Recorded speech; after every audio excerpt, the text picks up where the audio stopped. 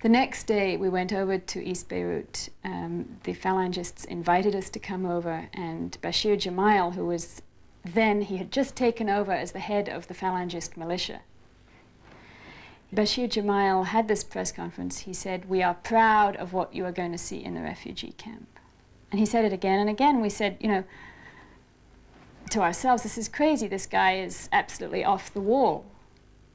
But of course, you know, we had the opportunity. They gave us the opportunity. They were proud of what they had done. So they took us and showed us what they had done. And it was just disgusting for me.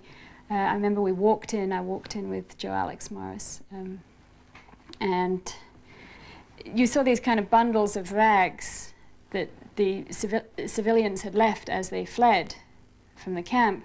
And then suddenly you noticed that some of the bundles were actually bodies that were just kind of bundled up. And then we saw bodies that had been left in the roadway, just like a dirt track, and had been driven over. There was a constant stream of cars coming in, Christians coming in from the neighborhood with a little piece of paper that was a license to loot that was given out by the militia.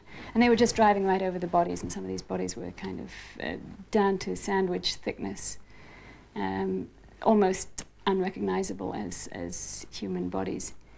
And went in, and I saw a pregnant woman whose belly had been slit open. I saw just old people lying in all terrible contortions with knife wounds and gun wounds, just heaped on top of each other, probably where they had fallen.